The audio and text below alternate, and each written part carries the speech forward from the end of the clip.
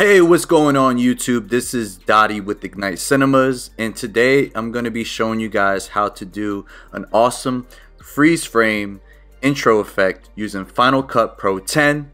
Let's get it! So this tutorial is pretty awesome as it really spices up any video project you're doing, especially when you're introducing characters or people and you want to give it that extra ignite finish. So first thing what you're gonna have to do is you're gonna have to film your subject. In this case, I filmed myself. I was simply walking up, swag, drip, and do a movement. You know, I did a few right here. Really have fun with it. Also, I want to add the scenes you see here were shot at 60 frames a second on a Panasonic GH5. 4K is not necessary, but in my opinion, it makes it look more buttery smooth.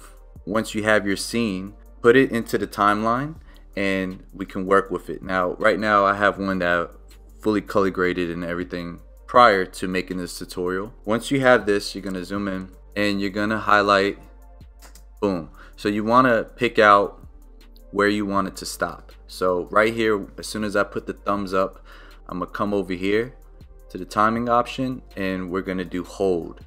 And we're gonna have that pose held. And you want to take this and drag it out to as long duration as you want. Perfect. Once you have that, you're going to want to copy this clip that you just did. So I'm going to hold down option, lift up with my mouse, or command C and paste, whatever is best for you. And you're going to want to bring that down. So bring that clip down. So we made a copy of it.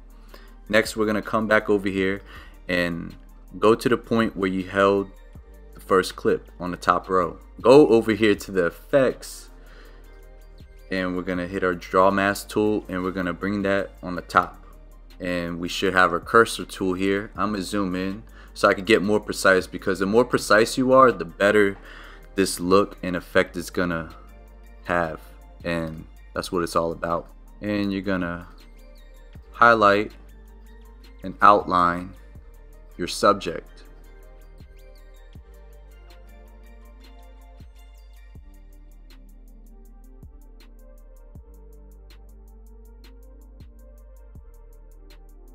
Boom. Now I have everything highlighted on the subject. It should look like this.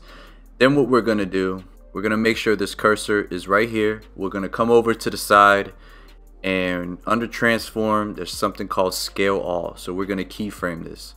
So we're going to come over here to the plus sign and we're going to click it.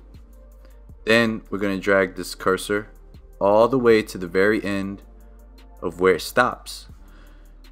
Now, usually you can go up to 10 times. You could 10x it, 20x it. I'm feeling I want to triple times it. So I'm gonna go like 38, because that's how I roll. And then when you play back, it should look something like this. And that's pretty cool. But let's say we want to enhance it even more. First, what I'm gonna do is I'm gonna hit the blade tool. I'm gonna chop it right before the hold is. So we're gonna separate the two. I want to ignite some spark in it. You know, I'm gonna add an effect. I'm gonna add an earthquake effect. That'll give it some cool movement. And let's say I'm gonna add some static. I got a plugin. I used to use this effect. It's like a RGB distortion effect. This might be cool. Let's go ahead and play with it. Oh, that's a little too trippy for me. You guys can get crafty. And if you want to also add text to enhance it, we can come over here to the text tool up top, come down to basic title, drag that on the timeline, do ignite, because that's what it's all about. Ignite Cinemas, baby. Plug. Voila. And if you guys want to enhance the text, you can put a little prism effect on top of that. Boom. Guys, get flashy, ignite it up, let your creativity flow. This is a very awesome effect that you can add to any of your videos to make them pop and stand out. If you guys enjoyed this tutorial, please hit the like button and subscribe to the channel for more Final Cut Pro 10 tutorials. And don't forget to ignite. See ya!